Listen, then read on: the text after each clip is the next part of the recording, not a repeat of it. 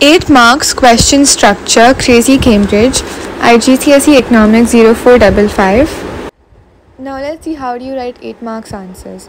So first thing is, if there is a diagram required in your answers, you should draw the diagram and you will get around 4 marks for it if it is properly and neatly drawn, and if everything is labeled perfectly, you will get 4 marks for that diagram.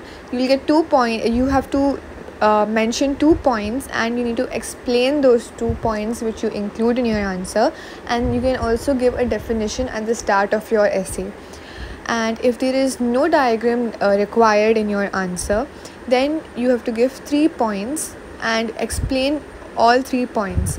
You can also include a definition if there is any key term mentioned in the question, then you can give the definition of it and explain everything correctly.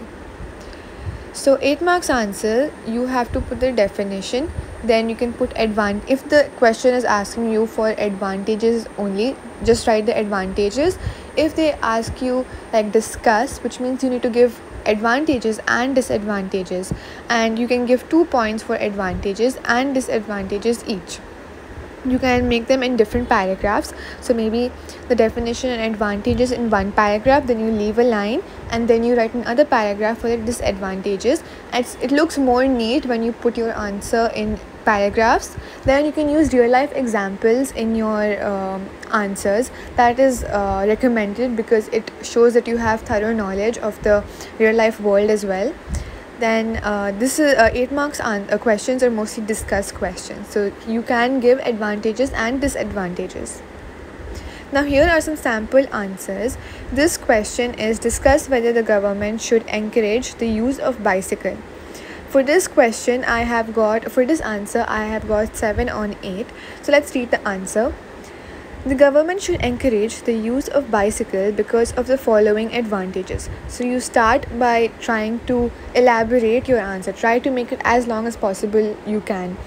Firstly, you can use connectives like firstly, in addition, furthermore. Firstly, initiating bicycles will reduce pollution as it is eco-friendly, as there will be more of bicycles on roads than cars, and bicycles do not produce carbon emissions, unlike the cars which produce carbon emissions that pollute the air. It will destroy the environment. It is good for people's health. It will help people burn calories, and it is a good fitness method. It will keep people fit, healthy and active. And as mentioned here by the teacher, I did not mention that it is a merit good, and merit good is a key term. So it would be good if you would mention it as thus it's a merit good. Then you have your contrary answer, which is a disadvantage. On the other hand, there are disadvantages as well. First, people traveling long distances will find it difficult to travel since they would have to pedal a lot and it would make them tired and lazy.